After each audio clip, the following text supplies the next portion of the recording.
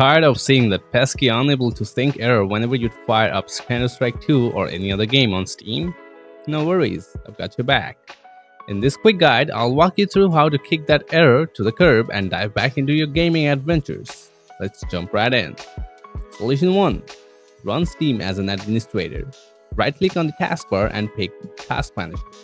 Then, look for Steam in the list, right-click on Steam 32-bit and choose End Task. Close Task Manager. Now, right-click on the Steam shortcut on your desktop and select Run as Administrator. Click Yes to grant permission. Now, see if the issue is resolved.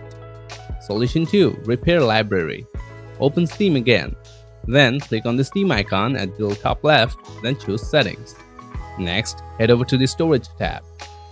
Click the three dots next to your drive and select Repair Library. Now confirm by clicking Yes when prompted. Hang tight while Steam works its magic. Once done, close Steam and restart your PC. After rebooting, see if the issue persists.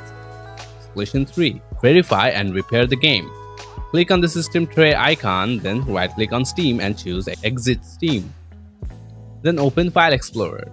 After that, navigate to your C drive, then to Program Files x86, and then to Steam folder. Now, go into the User Data folder and find the folder with numbers. Then delete the 730 folder and close the window. Next, open Steam again. Head to your library.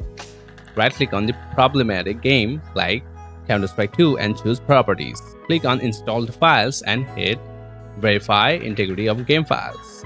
Let Steam do its thing.